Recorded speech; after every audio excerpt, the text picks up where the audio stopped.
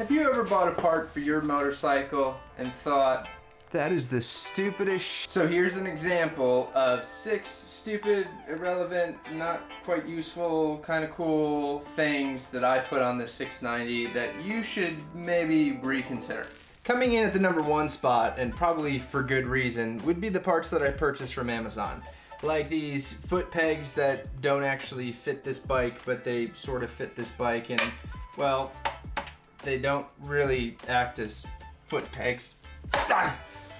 And then you've got an oil fill cap, which doesn't really work. It kind of works. There's sometimes an oil drip or two, but the problem is that the threads go all the way to the top of this washer area, and that O-ring can't sit properly.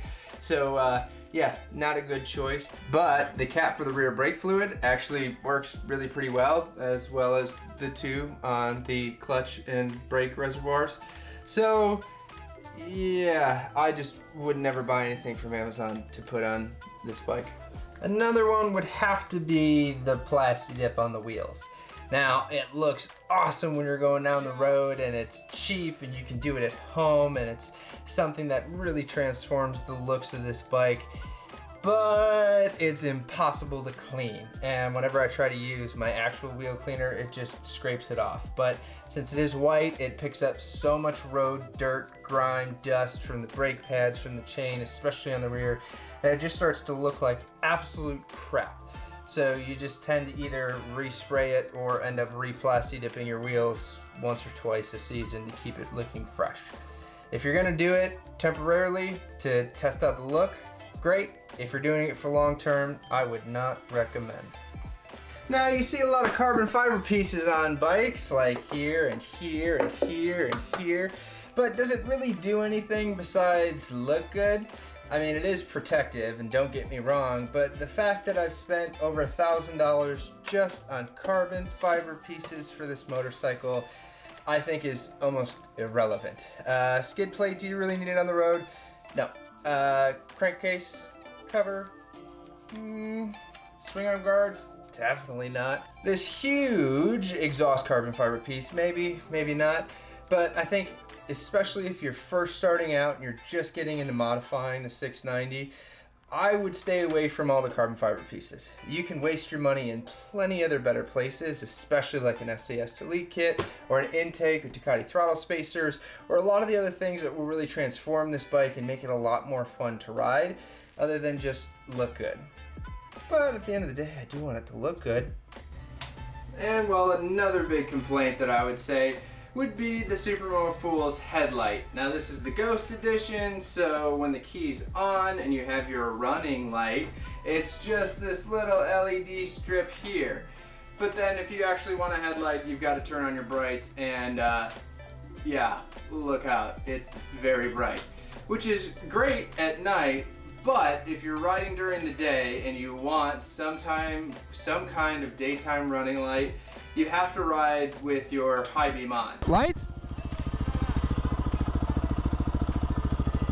And when you ride with your high beam on, your little blue light on the dash is always on, and that's just annoying to me. I really wish they had a two-tone light, but at the same time, I guess you get what you get. It does look cool though. Which brings me to the mirrors. Now I've made a whole video on these specific mirrors and how I set them up and how they work and what they look like when riding on the street. But in all reality, they absolutely suck. I would not suggest these for any sort of visibility. I would only suggest these for the excuse of I need mirrors on my motorcycle to ride legally. They're just not good. They give you this whole 180-degree view, but in reality, you can't see the things that are very important, which is a good distance between a car to your left or to your right, which I think is far more important than the looks in this situation. And finally, last but not least, would have to be this rear brake pedal. It's just, I don't know, kind of a waste of money to me. So this one ended up costing me $214, if you remember me breaking a bolt in the assembly back here. But essentially for $178, it's cool. It looks good, but you don't really notice any performance difference. I guess the benefit is that you get to change out these specific pedals out here, so you can make them longer, taller, whatever you want to do. That's fine and dandy, but other than that, I don't really notice it, you know, because I do wheelies so much. I'm afraid, all right? You want to hear me say it? You want to break me down? All right, I'm afraid. But you may ask the question, you've already put these things on your motorcycle. How can you complain about them now or tell me not to put them on my motorcycle? Are you going to take them off your motorcycle?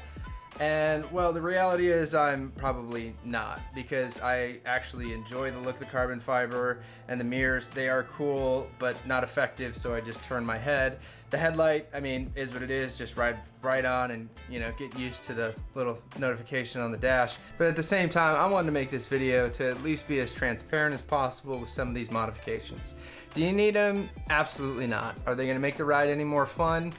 Probably not. Will they increase the look and maybe how you look at your motorcycle and enjoy it?